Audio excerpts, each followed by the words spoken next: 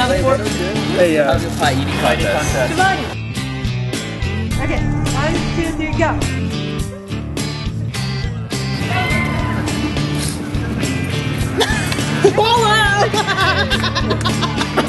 So cold. It's frozen.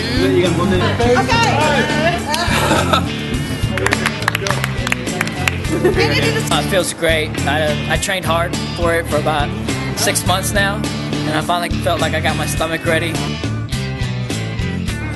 Just basically shove as much pie in my mouth as I could, and then when the time was over, make sure I kept it down. The whole event went well. We had a lot of volunteers, and a lot of student org participated, so it went really well.